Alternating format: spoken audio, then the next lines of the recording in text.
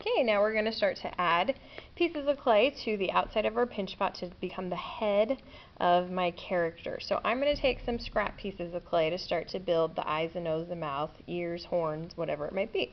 So if I know that I want a nose for my character, I'm going to do this with the pinch method.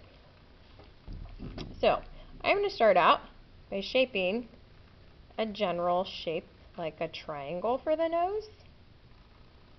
But then I'm just going to use my fingers to start to smear the clay to build up a nose. I know that I need spots for my nostrils, so I'm going to use my finger and I'm going to carve in the little nostril pieces. So we've got this outer edge here.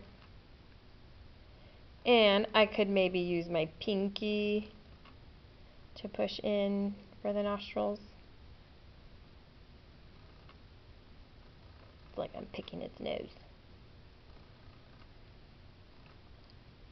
Okay, so that's kind of a general shape to begin with. I'm going to have to adjust it once I add it to my bowl.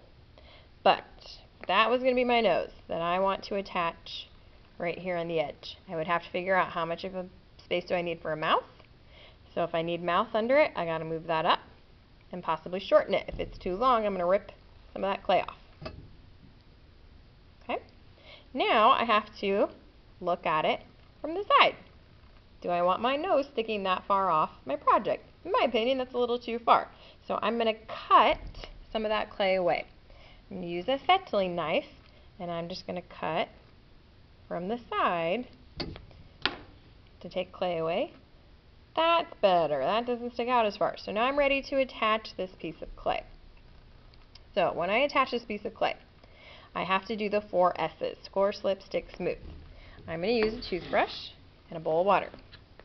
If I know I want my nose to be attached right here, I'm going to take that and brush that whole area. The water just made slip on the surface. I have to turn my nose piece over, brush that. And then I'm going to put my hand on the inside to support it when I stick that on. Now I'm at step 4, which is to smooth. So now I'm going to smooth away the extra slip. And then I'm going to try and blend in my nose to the rest of the face. So I need to push that down a little bit harder, push that down a little bit harder.